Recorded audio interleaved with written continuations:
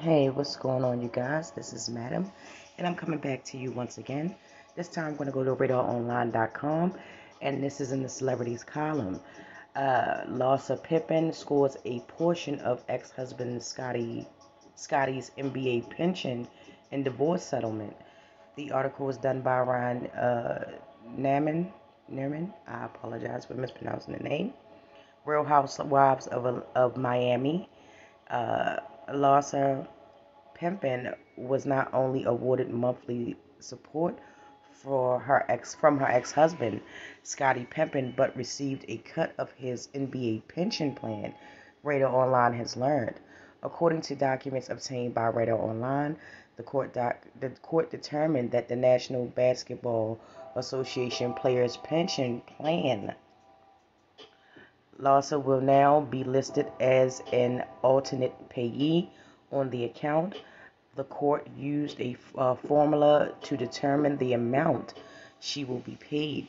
The reality star has an interest in all the money Scottie added to the account from their marriage in 1997 to their separation in 2016. As Radar Online first reported, Scottie and Larsa settled their never-ending divorce earlier this year.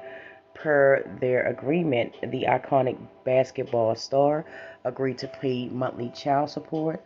The exes share two minor children, age 14, Sophie, and age 17, Justin. They also share two adult children named Preston and Scottie Pippen Jr. The amount he agreed to pay was sealed. Scottie and Larsa agreed that they will share joint legal custody and physical custody of their minor children. In the court documents, Scottie and Larsa listed their date of marriage as July 20th, 1997, as Radar Online previously reported. Larsa filed for divorce from her ex-husband on November 2nd, 2018, in Los Angeles Superior Court. The two reached a deal on spousal support, but the details are also sealed. As RadarOnline.com first reported, Larsa has been making headlines for the past couple of months for her new romance with Michael Jordan's son, Marcus. The two have been spotted in Miami on several dates with each other. Many criticize the relationship because they feel it was odd given Scottie played with Michael in the NBA. Earlier this month, photos of Marcus kissing another woman leaked online. Many believe that he was stepping out on Larsa, but sources quickly shut down the idea. Radar Online was told that Larsa and Marcus are seeing other people and are not exclusive. Larsa and Marcus aren't exclusively together. They're dating, a source told Radar Online hours after photos of Marcus with an Instagram influencer surfaced.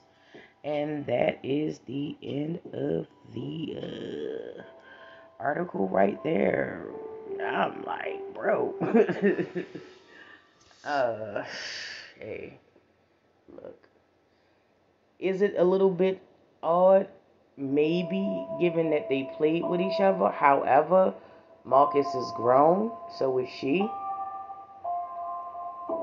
You know, and I mean, it's just, it's just dating this in terms of that. Um, it might be people just trying to make a mountain out of a molehill. Um, should she cap who she chooses to spend her free time with? No, she's a grown ass woman. So is Marcus. He's a grown ass man. As far as I know.